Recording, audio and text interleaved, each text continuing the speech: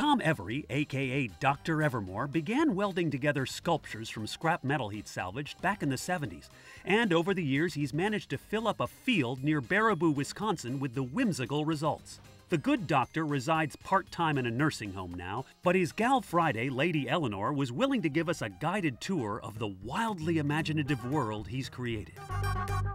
Lady Eleanor, I presume? Yes. And this is the land of Dr. Evermore. Yes, this is. And it's been around for how long? 31 years. Dr. Evermore made all this stuff out of scrap metal. Yes, recycled scrap metal. And most of his things on here are from industrial wrecking jobs he's done.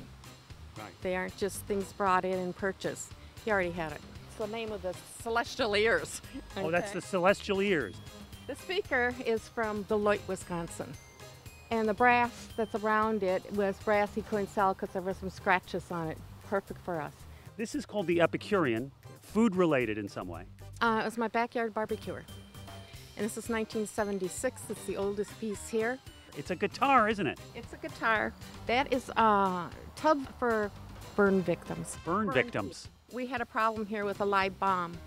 And Wait a minute, you had a problem with a live bomb? yeah, 4 live bombs were given to Dr. Evermore. They were souvenirs from the war.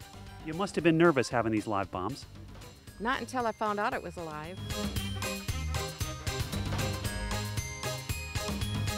I love all Dr. Evermore's creatures because it shows his feverish imagination. Each one has different. There's not 2 alike, is there? There's no alike.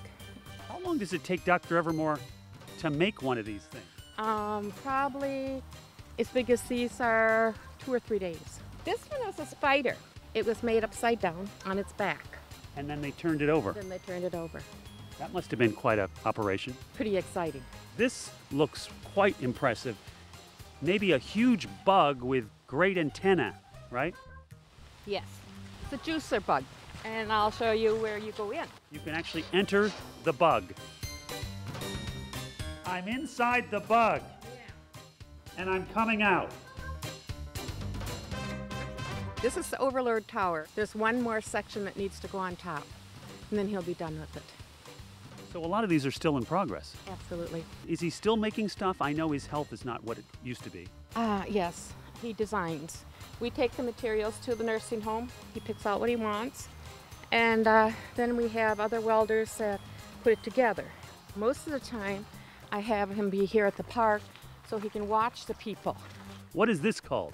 Forevertron. The Forevertron. This did not take 3 days to build. 4.5 years to build it. Wow. That is kind of a big piece, but What is the myth behind it? oh, the myth behind it. The myth is fact.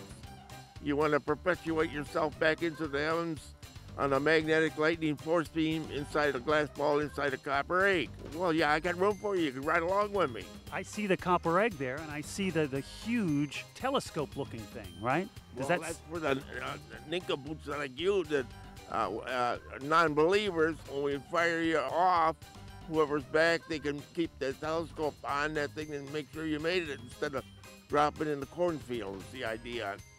There's at least 1,000 ton of miscellaneous things sitting around here. When you look at a piece of discarded metal somewhere, do you immediately start thinking that could be a bird, or that would be a great rocket ship to the stars, or do you think in those terms? The answer to that question is, I really don't know anything what I'm doing.